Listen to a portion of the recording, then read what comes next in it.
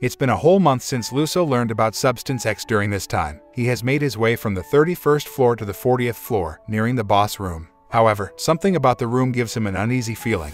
To gather more information about the undead, he decides to head to the Adventurers Guild. As Musou stands in front of the guild, a young girl approaches him and clings to him. Musou wonders what she needs. He thinks it might be a good idea to take her inside the guild to avoid sparking any rumors about him.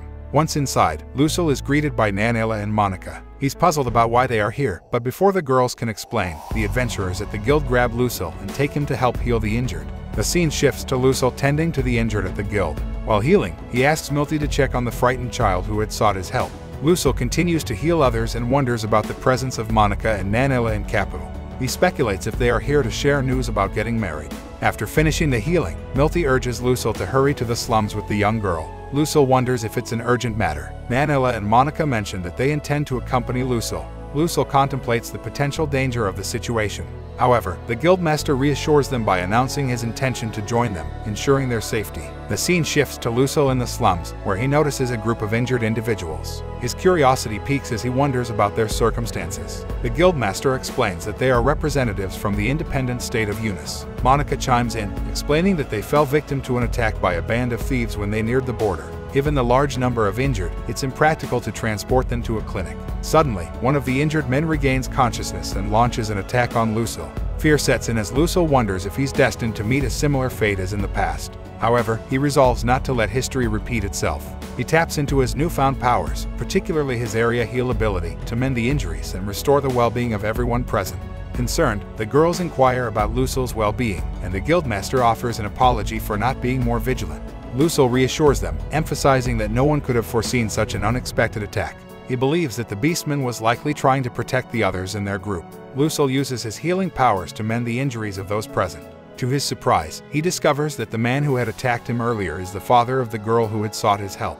The slum dwellers, witnessing Musou's abilities, plead for his assistance as well. Musou, however, clarifies that he can only treat their injuries, unable to offer more comprehensive aid. Nanella raises the question of whether Musou will provide his services for free, but Musou explains that he has rules to abide by. He decides to heal everyone under the guise of a charitable act and also purifies their water source, which had been causing a plague. Musou takes the opportunity to educate them on the importance of regular hygiene and sanitation practices. In response to Musou's kindness, the residents begin to cheer for him, dubbing him Saint Weirdo. Musou is left wondering how they came to know this peculiar nickname. Then we see Musou dining at a restaurant with Nanella and Monica. Nanella shares her feelings, admitting that she was deeply concerned when Musou was stabbed. Musou appreciates the care he's receiving, believing it might provide him with the motivation he needs to face the level 40 floor boss in the labyrinth.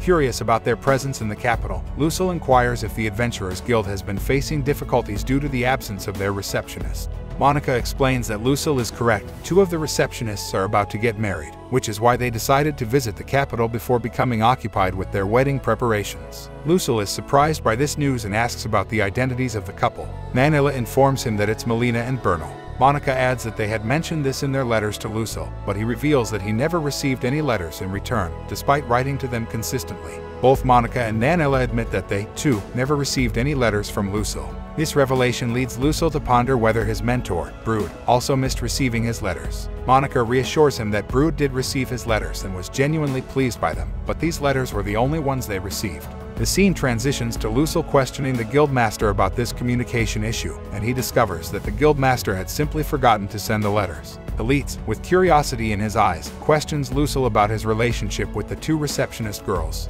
Meanwhile, in the background, some fellow adventurers are chatting about Musou and the receptionist girls, speculating if he's dating both of them. They find it quite fortunate for someone with an unusual nickname like his. Musou, on the other hand, reflects that he didn't exactly choose to have such a nickname. Musou then responds to Elites, expressing how important both receptionist girls are to him. He credits them for his journey to becoming a healer and for helping him endure the challenges of consuming Substance X and surviving Brood's training. Curious about their stay in the capital, Musou asks the girls how long they plan to be there. The girls inform Musou that they'll be around for 3 days, to which Musou expresses his desire to spend as much time with them as possible. In a friendly gesture, the girls link their arms with Musou's and mention that they've heard about injured adventurers in the training hall, prompting them to take Musou along to assist in their healing. Musou modestly downplays his role during the girls' visit, mentioning that they mainly focused on treating adventurers. To make up for the letter mishap, the guildmaster threw a grand party, and time flew by before he knew it was time for their departure. Musou expresses his happiness at their visit and hopes to return the favor by visiting them next time. The girls eagerly anticipate his visit, and with that, they bid their farewell. The scene then shifts to the man who previously stabbed Musou, offering an apology. Musou, in his usual kind manner, assures there's no need for an apology as he has fully healed. Musou learns that they made this journey to establish a healer's guild in Yanis and that their meeting with the Pope went smoothly, largely thanks to Musou's aid.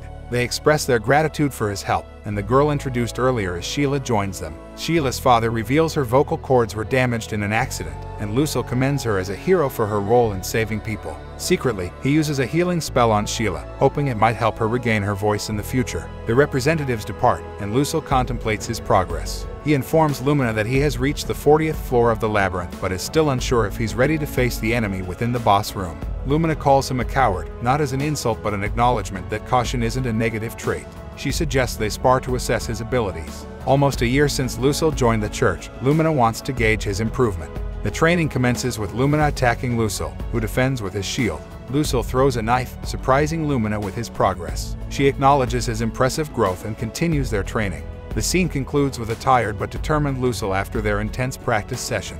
Musou had improved over the past year, but Lumina advised him not to take on super strong opponents just yet. Musou appreciated Lumina's guidance and felt more confident about his path. Curious about Lumina's change in tone, Musou asked why she was being more casual. Lumina explained that this was her natural way of speaking. She usually sounded tough but could be herself at times. Musou found this friendly tone suited her well and welcomed more casual conversations. The next day, Lumina and the Valkyrie regiment headed for the border, leaving Musou to continue his journey. 6 months passed, and Musou felt ready to face the challenges of the 40th floor main chamber. Catalia handed Musou a letter from Lumina, explaining that it was meant for him when he reached this stage. In the letter, Lumina revealed that on the 40th floor, Musou would encounter formidable adversaries who had combined their exceptional skills. Musou realized he had a tough fight ahead and prepared to confront these powerful foes. Using purification magic against the undead didn't work, so Musou resorted to his knife, hoping to deal enough damage to defeat the merged adversary. The knight had Musou cornered, but Musou had a clever plan.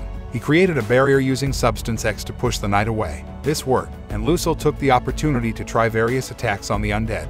When those didn't work, he retreated to a safe zone he had set up with Substance X. A week passed, and Musou realized that his food supply was running low. He feared he might not survive this ordeal. Musou also started to doubt if this labyrinth was fake because the attacks he faced were very real. Even though his level didn't seem to increase, the danger was real. Musou knew he had to win this battle or face dire consequences. He had learned the undead's attack patterns and was determined not to die, especially with people he cared about waiting for him.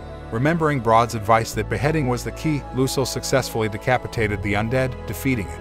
In the process, he found a mysterious book the undead had dropped. With no way out of the main chamber, Musou had to continue his journey. He attached a barrel of Substance X to himself as a monster repellent and pushed forward, determined to reach the 50th level of the dungeon. This brings an end to our episode. If you enjoyed it, then don't forget to subscribe our channel and check out other videos.